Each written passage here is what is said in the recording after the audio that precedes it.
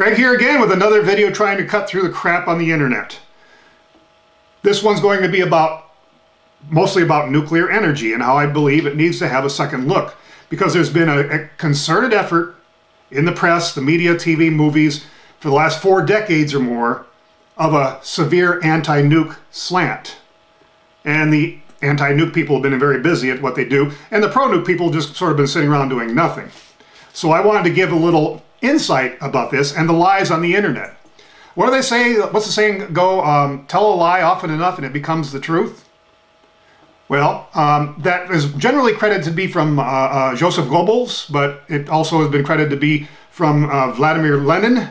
But no, it actually goes back before that, from Elsa Blagden. And here's the quote: "If a lie is only printed often enough, it becomes quasi-truth. And if such a truth is repeated often enough, it becomes an article of belief, a dogma, and men will die for it." And look into the word belief here. There's a lie right in the middle of that word belief. In order to cut through a lot of the crap here, I want to bring forth to you some of the points about nuclear energy. First of all, nuclear energy, as we know it today, was never intended to be the final form of nuclear energy. It was only the stepping stone of fission. Decades ago, other technologies have been developed. Now, in the days that we have a need for clean energy, green energy, low carbon emission, low emissions, less environmental damage, safer, all those good things we want from getting our electricity from, nuclear can fit the bill. But does it really? Let's show you a graph here. The carbon intensity of electricity generation. Look where nuclear is. So nuclear is actually a pretty green source of energy, wouldn't you say? All of these have pluses and minuses, every single one of them. But most of our power right now comes from these three here. And as you can see, it's not a very green way to produce energy. About 11% of the world's power comes from nuclear energy presently. Are you willing to totally cut back 11%? Some of you say, of course I would. Okay, well then do it. But it's still not going to eliminate nuclear power just by doing that alone. If nuclear is going to die a death, let it die a death due to truth and facts, not lies, beliefs, fears, and outright scams like people on YouTube do to try to get money off of your fear of the word radiation. Anytime the word radiation is introduced, oh, people just become nuts. They don't understand it. Let me tell you something about thorium plants.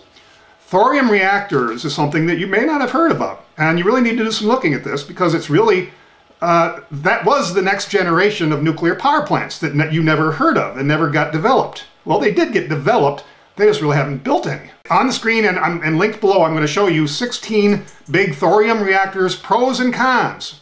Let's give you an idea of what you need to look into a little bit here. I'm going to go over these very quickly. Number one, first of all, I'll tell you right off the bat that of these 16, 10 are pros and 6 are cons. Let's take a look at this. Number one, it eliminates the threat of nuclear weapons. Number two, it comes from a plentiful supply. Number three, it is a technology that can be mass produced. Number four, it eliminates the threat of nuclear waste. Yeah, that's right. Your present nuclear waste can be utilized to make more energy in these plants. Number five, it produces high levels of energy. Number six, eliminates the safety concerns of traditional nuclear power. It's actually quite safe compared to our present technology, which can go wrong and does go wrong on occasion. Number seven, it offers the potential to reduce war and eliminate poverty. Storage costs for spent fuel would be reduced. It is a highly efficient technology compared to fossil fuel power generation. And thorium is safer to mine. Those are the advantages. Let's take a look at the disadvantages. Number one, there is no current infrastructure to support thorium use. Number two, the startup process could be lengthy and costly. Number three, not every thorium design is self-sustaining. Number four, the fissile materials created by a thorium reactor provide different dangers. Number five, it costs more. And number six, research into thorium energy is politically restricted. So I would suggest you look into this a little bit. This was the next phase of nuclear energy, the next generation, which was supposed to be done many decades ago. But because of the anti-nuke fear porn artists out there, trying to scare you with that word radiation without any knowledge of what they're talking about, they've got you to believe that most nuclear power needs to go away completely. Okay, do you want green energy, and how are you going to get that? There are other ways, but nuclear places right up there with ways that very well could be helping to save the environment. What about safety? Because we've already addressed the nuclear waste part of it, because that's certainly a disadvantage with current nuclear power. What about safety? Because that's one thing a lot of people, there's been nobody that's died from Fukushima, for instance. There have been some that died from Chernobyl, and many more that died from a lot of other accidents you've never even heard of. So yes, nuclear power can be very dangerous. But how dangerous is it really? Also linked below, we're going to have this list of nuclear and radiation accidents by death toll. These are the number of people that have died from radiation accidents. Okay? And as you can see, there's some that are disputed. And this would be the most disputed right here. Up to 8,000, between 50 and 8,000. Or possibly more than 8,000. So a lot of people died there. This was in the old Soviet Union. This is also disputed, but this is generally considered to be less than 100. The government figures are 33 people for this one. All right? But all the rest are shown here, and you won't find Fukushima anywhere on here. And there's a lot of them you probably never heard of. And you can see the numbers. If you add all these up, it comes to just under 200.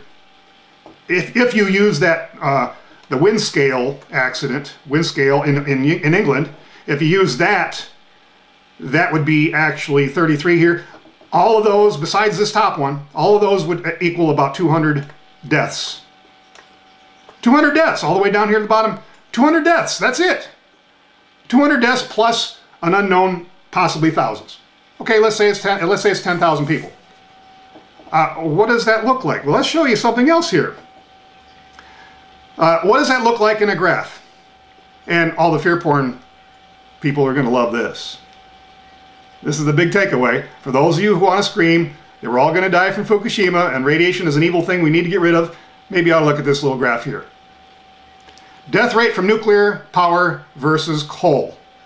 Now this is from 2011, but keep in mind there has been no nuclear accidents since March of 2011. Fukushima was in March, this was after that date, and nobody has died in Fukushima. So this graph is actually going to be skewed in favor of coal and oil, because look at this. Death rate per watts produced. This is representative of how many people have died of coal, oil, and what do we have here? Nuclear.